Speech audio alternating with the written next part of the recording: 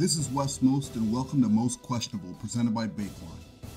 Today, we'll be taking a look at the situation involving the Vincent Ambrosio footage and asking one question. When exactly did that footage become fair game? Without any further ado, let's ask some motherfucking questions. A lot of people have asked me in recent weeks at what point I became convinced that the motives behind Chris Hansen's return were anything less than sincere, and the answer is simple. The moment I learned about the Vincent Ambrosio footage. No, I promise this is not another video about the website, but I want you to think about something for a minute. This man reportedly has 10 Emmys, and as Baked Salmon eloquently pointed out, is also a 4-time recipient of the Edward R. Murrow Award, given for abiding by a code of ethics, demonstrating technical expertise, and exemplifying the importance and impact of journalism as a service to the community. And boom goes the dynamite.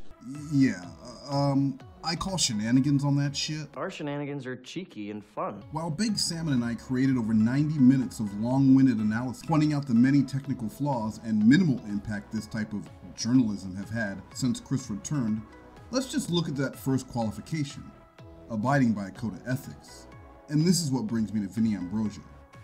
Now, as a disclaimer and something I want to make 100% clear, I'm in no way excusing what Vinny Ambrosio or any of these predators have done. There is no excusing abuse of this type at all, and each and every one of them deserve jail time or worse. Unless, of course, they didn't mean to do it, which in case I call shenanigans on the state of Maine. Evil shenanigans. I swear to God, I'll pistol whip the next guy that says shenanigan. What's the dumbest, most embarrassing, possibly illegal thing you've ever done in your life? No, not speeding, underage drinking, Hey honey, want a beer? or accidentally backing your car over that hooker after a fistful of Quaaludes and bottle of hot damn. Hot damn! Just when you thought you wanted to get fucked up. I'm looking at you, Baked Salmon. But imagine someone recording that footage, sitting on it for years, and then later as you try and pick up the pieces of your life, they decide to release it. Okay, now imagine this isn't just some random person. It's Ted Koppel with the FAP video you sent him on accident. Okay, I was trying to get it to Ted Danson. Or Katie Couric with the FAP compilation you created over a 3-day weekend that coincided with the free trial of Pornhub. Again, I was trying to get it to Ted Danson. Fucking autocorrect. And imagine there is nothing you can do about it. This celebrity, or in this case, this shell of a celebrity, is not only releasing this footage, but selling it on a fly-by-night website like it's the Kim Kardashian sex tape. In most circles, including YouTube, this should be considering bullying at the very least, and digital extortion at the worst, because I ask you, if the family of Vincent Ambrosio would have offered Chris Hansen, say, 200 grand not to release the footage, would he have sold them the rights to the project, thus ensuing it never would have seen the light of day?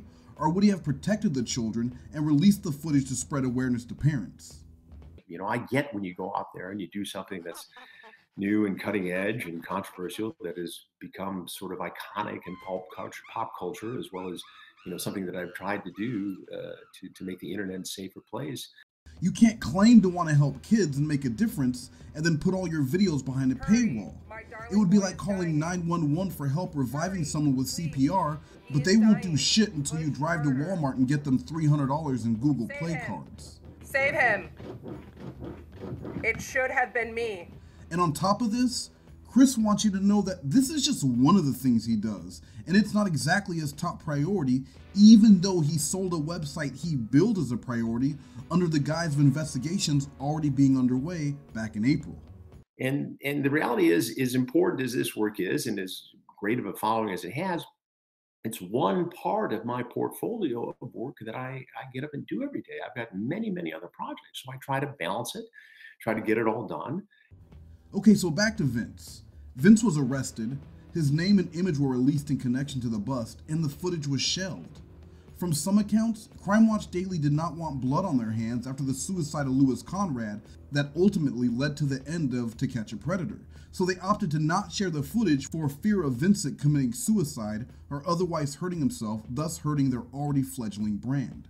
Chris, who presumably owned the footage due to his successful scam Kickstarter campaign, held on to the tapes while he bounced from one thing to the next before finally hitting rock bottom in January 2019 with a very public arrest of his own. This move by Crime Watch Daily to ultimately cover their own asses would be the saving grace for a struggling Chris Hansen years later. Had the footage aired back with the other Hansen vs. Predators episodes, it would have just become part of the lore and another person to eventually end up in a Mr. GG release. What do you do now? Nothing. Besides go online and try to talk to young girls. But never releasing it only increased its value like a fucking retired Beanie Baby. So as far as I can tell, Vincent did his time and didn't re-offend, but when Chris needed money, this confrontation was his golden ticket. Again, I'm not minimizing or excusing anything Vincent Ambrosio did, but there is something so ethically questionable about a journalist and Emmy Award winner dusting off a confrontation from several years ago and using it as bait in a very clear scam. In earlier interviews, Chris spoke with compassion about not releasing the footage because Vincent was the same age as one of his sons and that his mental health was the main concern. Now, with Chris in a money crunch, mental health be damned, he was going to tease the release and make promo after promo leading up to the launch of his website before almost ceasing the updates altogether in favor of using his live streams as thinly disguised infomercials for his bullshit website. You can see more of the Ambrosio story and much more exclusively on my new website, HansenVSPredators.com. Sign up, sign up, sign up, sign up, sign up. Now that the excitement of the launch has cooled, and the majority of people who are going to pay it have already paid and in some cases been refunded, the site has gone from Hansen discussing Predators to breaking news about Jeffrey Epstein that had already been reported hours earlier by actual legitimate news sources, and for some fucking reason, the case of Elisa Lam, Elizabeth, the girl who was in the elevator. She gets out, she looks around, steps back in, steps to the side, back towards the wall. And the winner of the Outstanding Regional News Story Investigative Reporting. They really do seal these things. Where does this fit into your theme of hunting predators? How is this not a bait and switch? You promised the people filet mignon, but you're only serving steakums and Wonder Bread. It's under 50 cents per portion. Oh, I see. On your website, in this bio here, it says you've always had an interest in disappearances. How about instead of covering this mystery, you cover why you failed to deliver on Kickstarter promises, because that one would probably interest more of your current and former fans.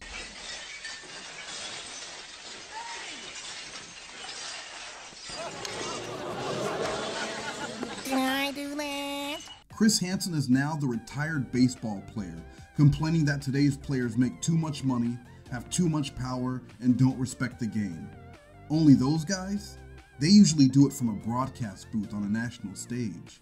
You do it on YouTube for an audience of hundreds.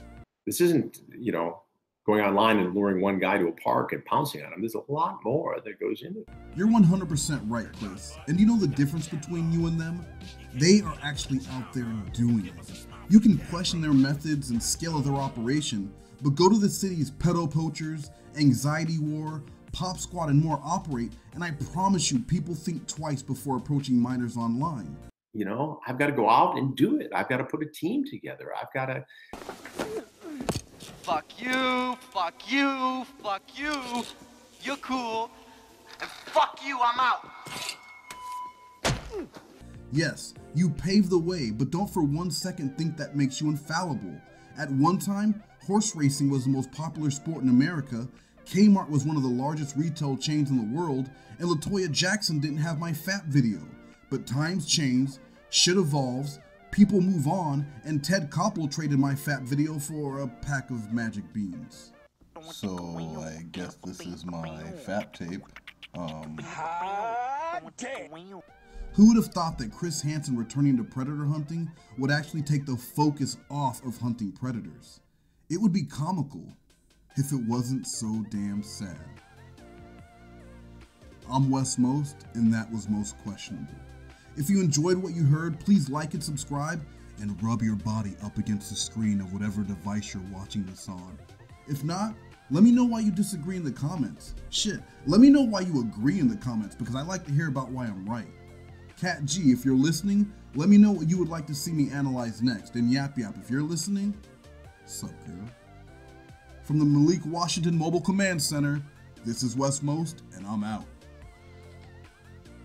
Coming up next, it's a sneak peek of Codstock 2020. Don't go away.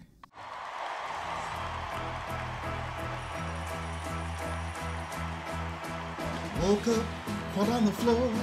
Is there a message from Kayla Moore? Tripped on Bud, hit my head on a cup, and throwing up, I noticed I was late. Dirty shirt and Boston hat, rolled a cig in seconds flat. Made my way to my desk and it auto-dialed, and I just smiled because my life's a dream.